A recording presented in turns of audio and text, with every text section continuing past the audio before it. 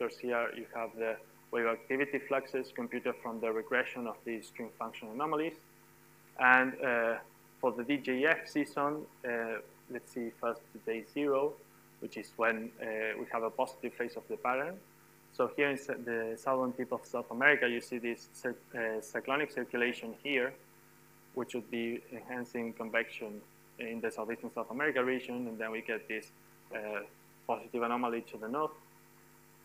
And if you see the evolution, you can see mostly a subpolar wave train here building up to this cyclonic anomaly in South America that will then be causing this positive phase of the pattern. There are also several other features which are more present in another months. Like for October, November, you can see this intense anticyclonic anomaly here in the west of the Antarctic Peninsula that in previous study has been shown to be a precondition of the precipitation here in southeastern South America. So we also see that type of anomaly with the regression patterns. And if we see the animation here, you can see that these are quasi-stationary patterns that oscillate to form this cyclonic anomaly in South America towards day 0, and then favor precipitation in the southeastern South America region. This is more likely to what you said, Andy, that you can see the wave change not like clearly propagating, but you see like this standing oscillation there in the evolution.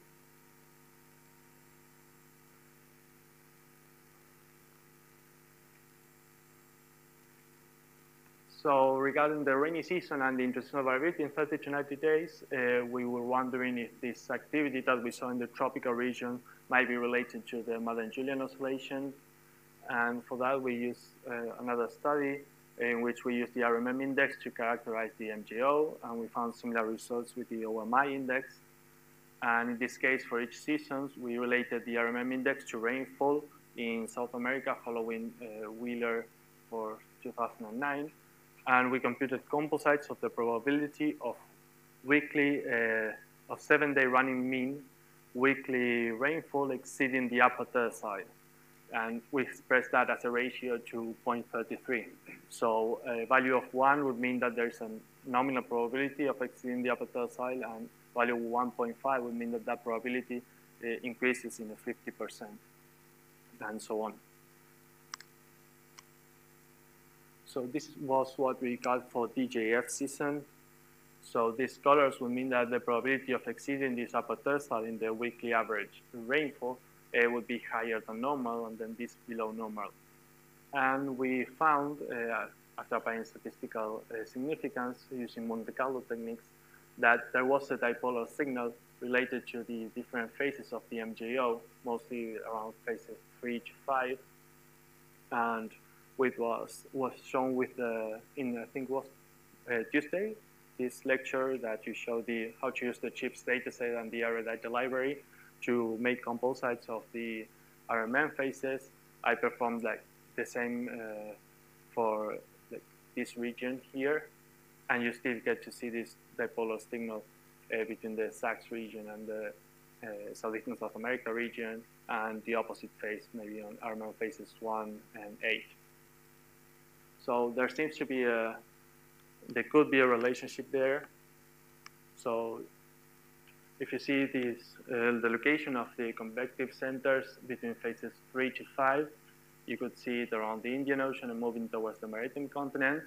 And this would be related to a positive phase of the cis pattern. And in that positive phase on day 0, what we saw is that the convection anomalies were located actually in the same region as these phases.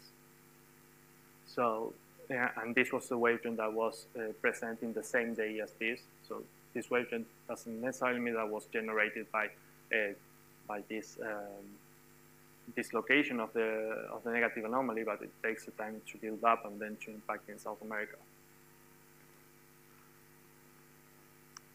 And to test that from another point of view, we used an MJO index computed following Jones of 2012. In this case, they used the combined UF of 200 hectopascal and 800 hectopascal zonal wind differential anomalies, and they were filtered in the 20 to 200 days. And they used this type of index to analyze the intraseasonal variability of the Martin-Julian oscillation. And they say that the advantages with respect to the RMM index is that without as not taking convection as a part of the index, and mostly analyze the circulation, and that makes it less noisy and detect better the isolated MGO events. So you can analyze the PC1 and PC2 of this type of combined UF as you did for the RMM1 and 2.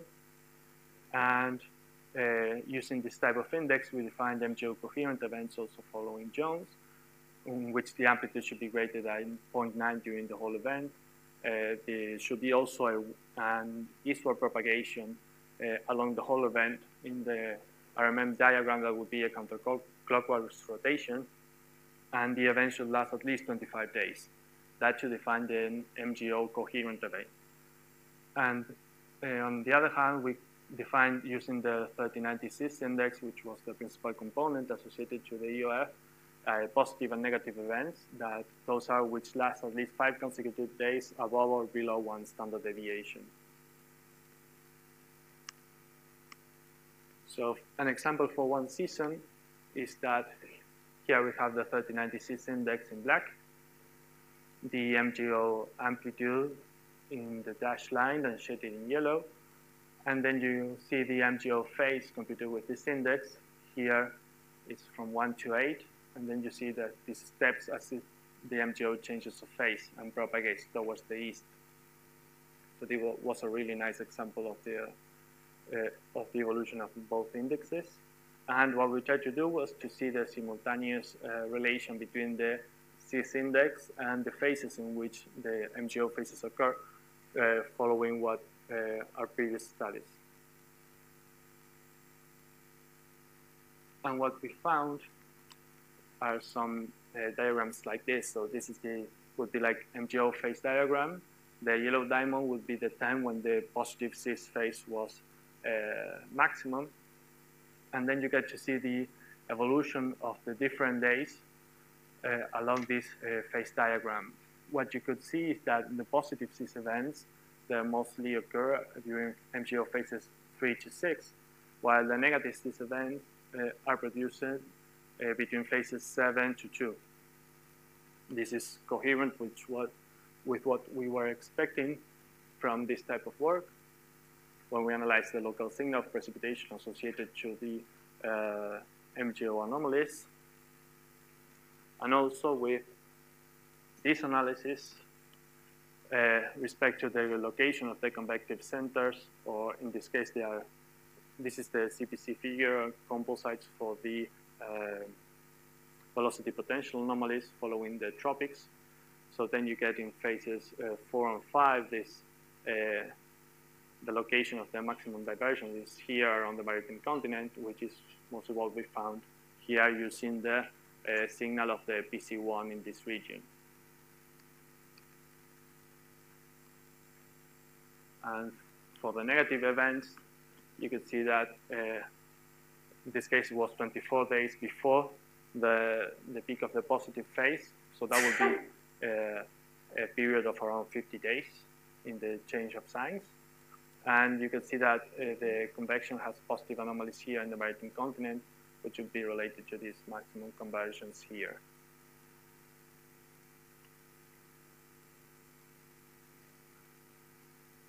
So from another perspective, another thing we did was we took all the values of the CIS index that occur along the season, and then we categorized them according to the MGO phase that was observed in that day. This all during MGO coherent events. And what we found in that way is that in this case, we are not considering only the CIS events, but we're seeing all the values of the CIS index, that for phases between 3 to 6, you have a higher probability of having a positive index in these phases, whereas when you have an MGO phase from 7 to 2, there is a higher probability of getting a negative CIS index in those phases. and analyzing individual cases, we could associate this most part of these negative values to an evolution of the cis index that came from negative values maybe on phase 3, and then it had its peak on phases 5 and 6, as well as these negative values in these phases were associated to this the evolution of indices that peaked in the phases 3 and 4. Remember that there's around in the mean that you can spend, the MGO spends around 5 to 6 days in each phase. So the MGO propagates to the east and the phase evolves to a higher values, then you get maybe 6 days differences between different phases in the mean. So every MGO event is different, but then you can see like a temporal evolution here. So the highlights for the rainy season is that the leading pattern of intraseasonal variability is still a dipole, explain around 21.5% of the variance. And associated to the variability in South America, we could see that there was really progression of MGO-like tropical convection anomalies to the east. And there was some seasonal differences even within the rainy season. We could also observe extratropical wave trains seem to link that convective anomalies to the extratropical activity in South America. And through studying the MGO impacts in South America, we could associate these similarities to the MGO-like progression anomalies to actually the MGO circulation, and positive cis events in that sense occur mostly between phases 3 to 6. So to address what I left here is that we need to analyze better this MGO signal to study which are the precursors of the cis events and not only the simultaneous relation between the MGO phase and the cis events. And I also wanted to repeat this characterization of MGO events using the OMI index, which is an index that uses only the OLR, so you can see only the convective signal of the MGO without this influence of the circulation associated. And also this is filtered, so I've never seen a phase diagram of the OMI index. I don't know how smooth it is as it evolves, but I hope it's less noisy than the RMM index, so it's less tricky to define these intense MGO events.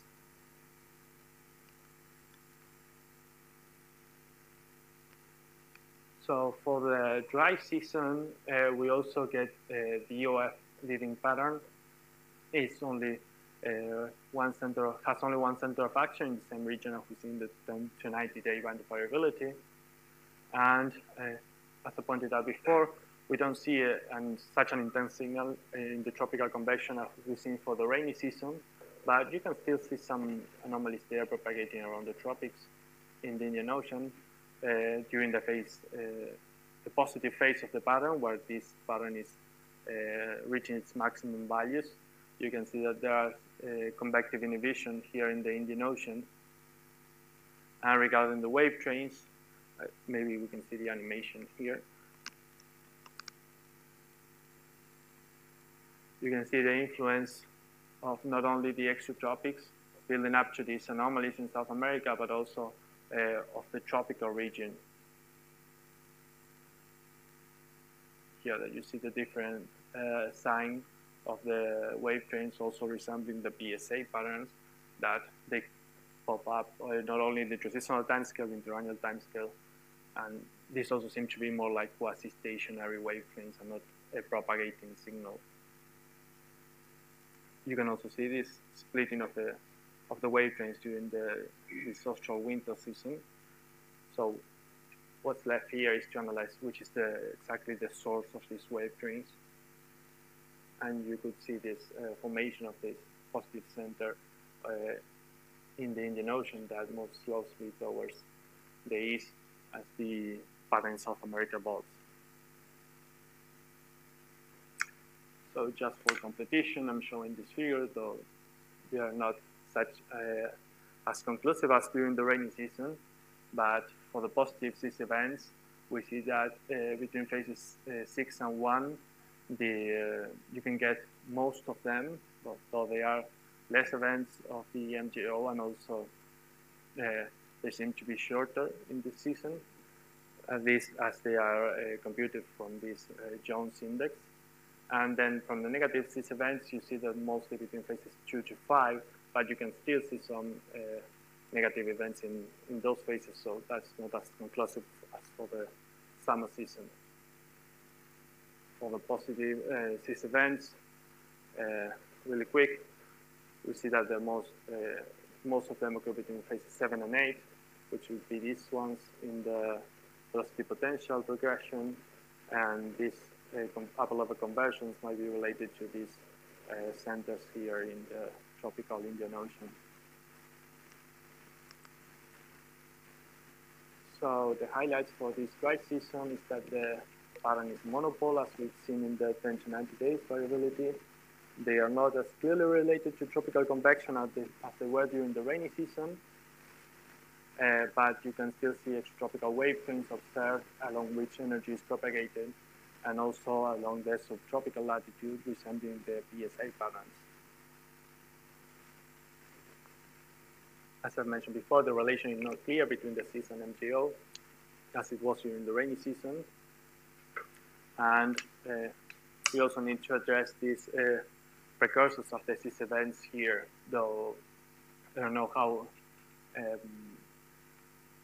given that the relation is not as clear, I don't know what we could expect if they are coming from the MJO signal or not, and also using the OMI index.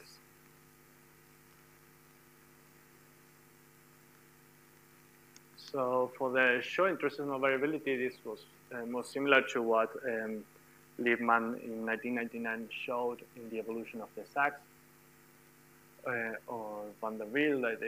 They will focus most without leaving out the transients in the 2 to 10 day period. But in this case, we're analyzing the short intraseasonal variability. And the same way, we computed the cis pattern as the leading UF in this region. And we see that there are some seasonal differences that we pointed out before. But still, we performed this regression evolution using the separate PC1s associated to these patterns. And we saw similar features that we could get when we use only one pattern across the whole seasons, and then dividing the PC1 and performing regressions from this pattern.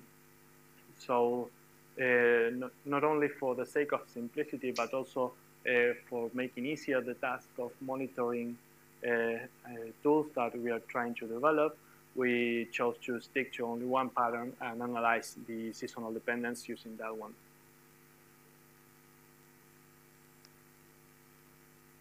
I think I have the animation somewhere here. Yeah. So it's this evolution is from 15 days before the peak of the positive phase in South America. And as you can see, there are some really interesting seasonal differences, which were somewhat expected. If you see, we've been talking about winter in this short intraseasonal timescale, you still get these two patterns. And as you can see, this seems more clearly to be propagating into South America and not just like a standing oscillation as the 30 to 90 patterns.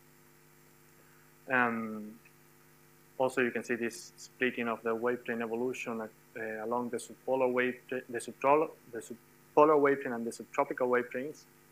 And in the OLA evolution, you can also trace back these centers towards the subtropical region associated to the South Pacific Convergence Zone. So I don't know what it would mean in a sense of a source, but it was a difference related respect to the other seasons. It was also there in the spring season, but not quite there in summer and March, April, May.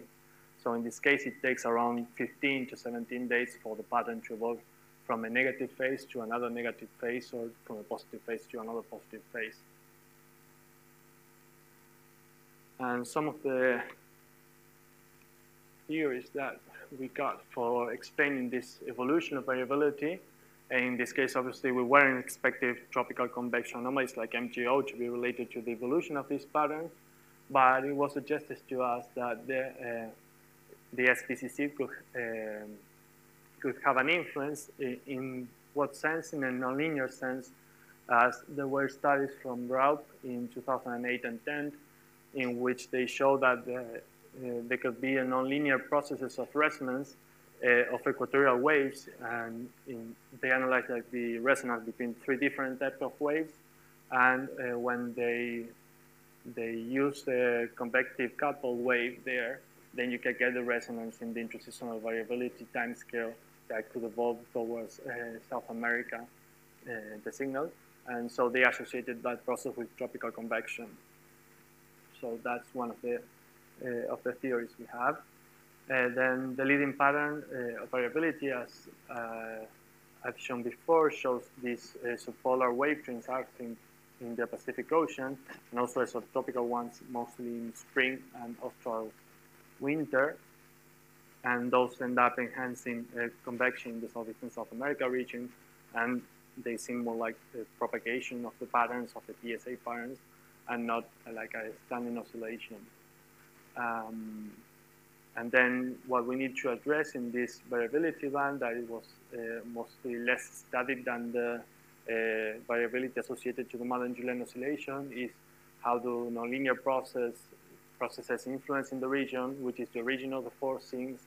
Also, I don't know if analyzing separate case studies would allow us to avoid this smoothing and then detecting the sources of this variability more, I